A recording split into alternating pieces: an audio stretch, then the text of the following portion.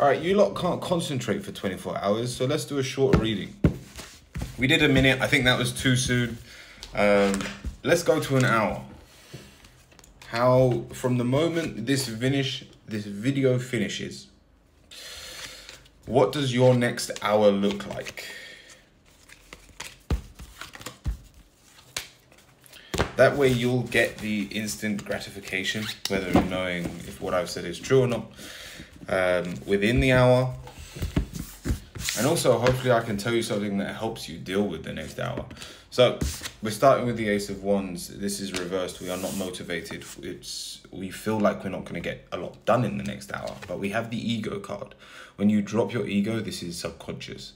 When you stop worrying about what you're dealing with and embrace everything around you, all of a sudden, the world is your oyster. The negative is the Eight of Pentacles. So this is the Mastery card.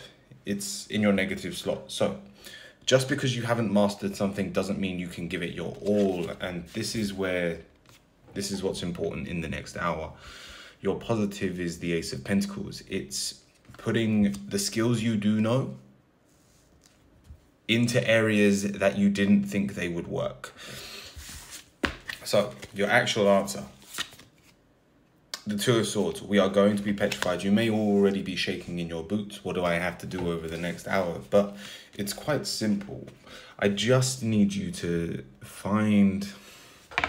We've got the grounding card, so I'm going to lean mostly into this one.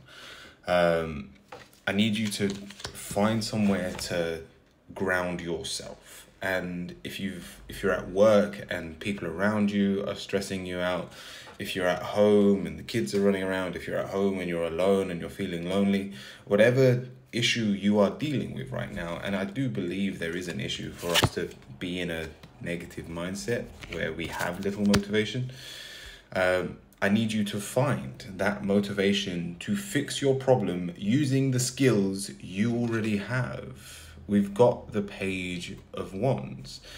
I'm just getting names wrong. That's the Page of Swords. This is use your emotions wisely. We have emotions throughout the day. We have millions of thoughts and not one of them is an accident. So instead of going, oh, I'm having that thought again, let me just brush it off. I need you to sit with it. I need you to, if we're talking about the grounding, it may require you to go outside, sit on the grass. I know it's raining in the UK. But find your sanctuary and give yourself, they say all you need is a minute for your age a day.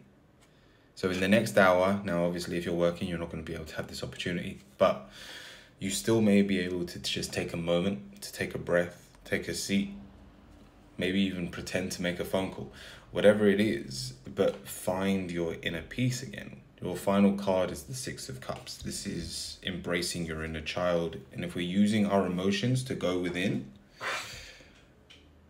I think we overcome our deepest fear, our deepest worries within the next hour by just paying attention to the moment around us.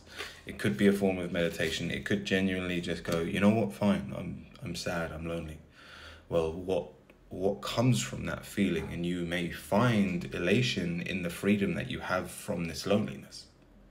That's just an example of something that I have done in the past. But you will find through your emotions that if you are feeling one, you can feel its opposite. So just because things may be hard doesn't mean that your life is hard. Doesn't mean the future has to remain hard. Your hour begins now.